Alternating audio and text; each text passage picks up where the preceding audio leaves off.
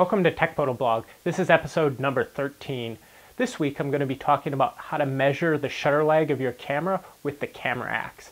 Back in episode number 2 I talked a lot about shutter lag, and you might want to go check that out if you haven't seen episode number 2 because it's a lot of really good background information. I'll put a link to that in the show notes. But people have been asking me to show them how to measure shutter lag with the camera axe. So I thought I'd do an episode about that. So here's the general setup I'm using to measure shutter lag of my camera with the camera axe. Right here I have the camera axe, and this is the Camera Axe 5 Shield. It's a new version I'll be releasing in a couple of weeks. But the version really doesn't matter for this use. Version 4 will work just fine. So to camera flash port number 1, I'm connecting the flash, and I have the flash set to manual power level of 1/64th, and I just have it set to that so that I know the flash is going to have a really short duration. To camera flash port number 2, I have the Canon 30D connected, and you can see that the camera and the flash are sort of pointed right at each other, and the reason for that is I wanted to make sure that if the flash goes off, the scene is going to be white. And if the flash is not going off, I want it to be, pretty dark or black. And you could do it in a dark room, but I found that, if you have them sort of connected this way, this is blocking most of the light out of the lens anyways. So I was able to get half a second exposure, and you want a pretty long exposure for this because you want to make sure that, if the shutter's open for a long time and you're trying to find out when the shutter's just opened so that you can have the flash go off at that moment. So try to have it as half a second exposure. I have the f-stop closed as small as it'll go, and I have the ISO set to 100, which is the lowest this camera will go. So basically I'm trying to keep the scene black in the room. And if you're having problems with it having too much light in this kind of a setup, you could put something over it to block the rest of the light. But when I take a picture, you can see that it's black. So that's good setup. One thing I forgot to mention about the setup, I have a sensor cable plugged into sensor port number 1. I'm using the gate sensor, but the sensor really doesn't matter too much. As long as you can trigger the camera axe on command, it'll work just fine. The microphone sensor would be fine. Anyways, now I'm going to show how to set up the software on this advanced sensor menu. I think it's called the general sensor menu on version 4. So camera flash number 1 is device here, and we want to trigger that with sensor number 1, so that's good. And device number 2 is the camera. We also want to trigger that with sensor number 1. So that looks good. The delay, well, we want the camera to be triggered immediately, so we're going to have that at 0.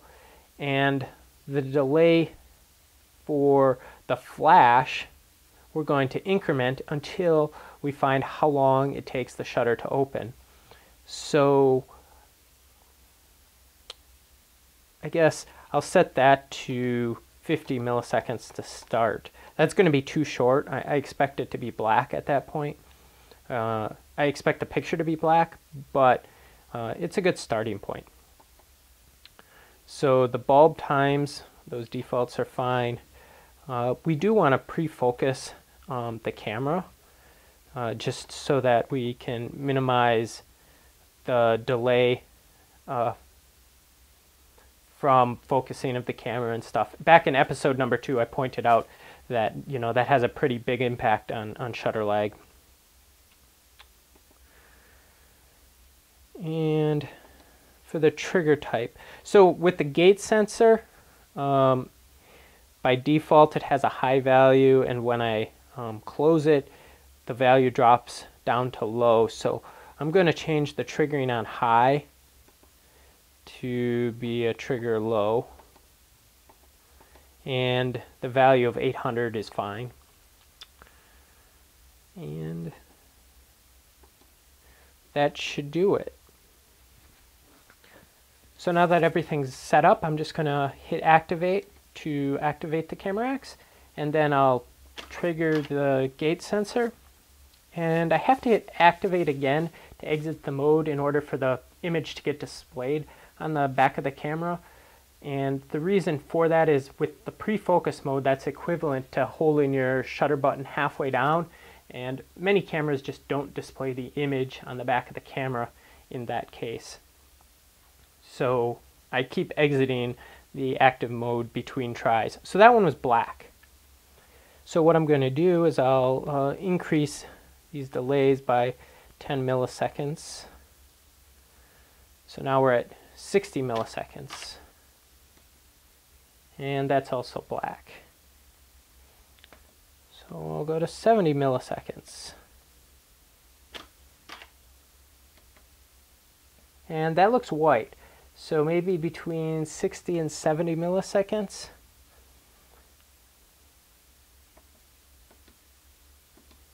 I'll try 65.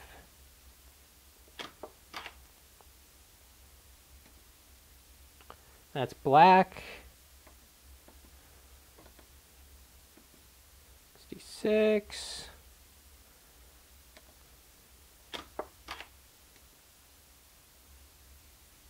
That's black.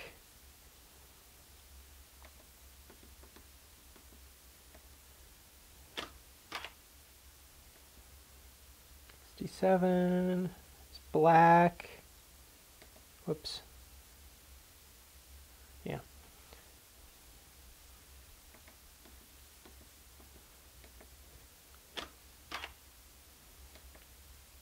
Oh, that one's interesting because half black and half white tells me that the shutter's part way open. So 68 means that the shutter's starting to open, but it's not all the way open yet. So we're gonna increase this to 69 and see what happens. Oh, we got another one where the shutter's part of the way open. So let's go back to 70 and see what happens. Remember, 70 was all the way open before, so I'm expecting it to, probably work. And that looks all the way open. So what I'd probably use for this camera is a shutter delay of maybe 71 milliseconds, just to, make sure that the shutter's all the way open before I trigger the flash. That's how I'd measure shutter lag with the camera X. Thanks for watching.